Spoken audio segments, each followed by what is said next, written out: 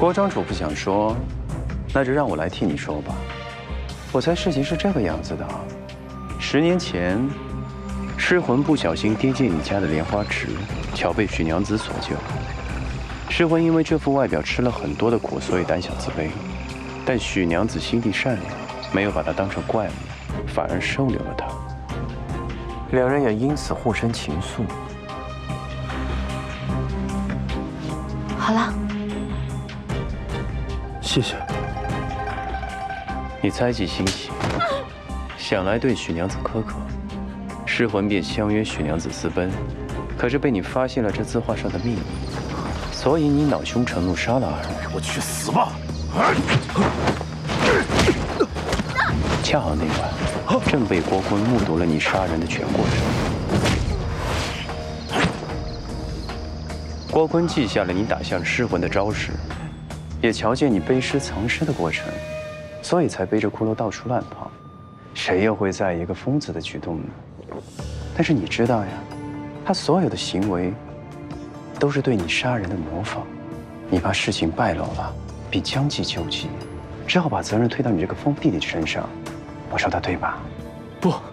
不是的，不是我父亲杀的那些人，不是的。这只是你们的猜测而已，毫无根据。难道你们百川院就硬要把罪名扣在我的头上吗？你想要证据，简单。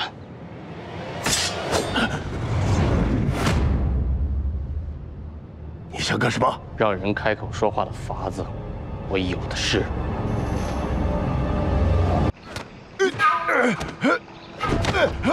说还是不说？爹，阿飞，你这样只会屈打成招的。想屈打成招，诬陷于我。既然你这么说，那我将你扔进这池中做尸香花种肥料如何？阿飞，我说，你们要找到那个尸魂是我杀的，郭坤的药是我下的。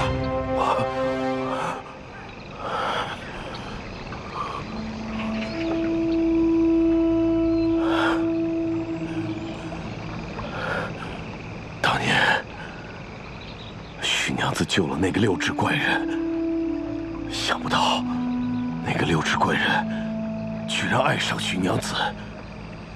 他以下人的身份混进我采莲庄，用专门的秘术来养莲，哄许娘子高兴。因为他见过我对许娘子动粗，所以就教唆许娘子离开我，还趁我新婚之夜私奔逃跑。你来了，趁现在人多杂乱，赶紧从后面走。幸好被我发现了。就因为这样，你就要杀人吗？我就一怒之下把这个6指怪人给杀了。至于那个贱人，是他惊慌过度，自己掉到池子里淹死的。可是那个贱人也该死，莲是高阶之物。那个贱人水性杨花，红杏出墙，他根本不配爱莲，死有余辜。你凭什么以自己的愿断别人生死呢？你整天挂在嘴边说自己爱莲，你配吗？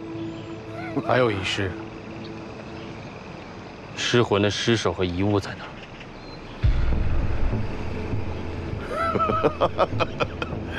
那个怪人早就被我扔到池底下做化肥了。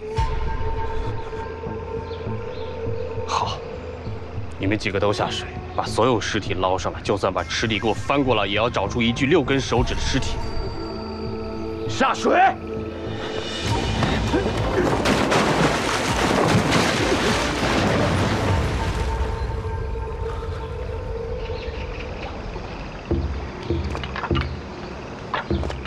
莲花是高阶之物，却被搞得这样邪祟。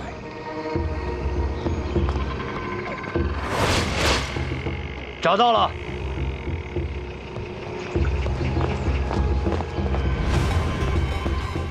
是什么都没有。你不是说噬魂的东西从不离手吗？这么多年泡在水里，要真有什么遗物带在身上，早就腐败了吧？尸魂的9根皮囊是天山宝物，不腐不化。既然他人在这儿，东西不在身上，那就一定还在采莲庄的某处。局长，我们局长。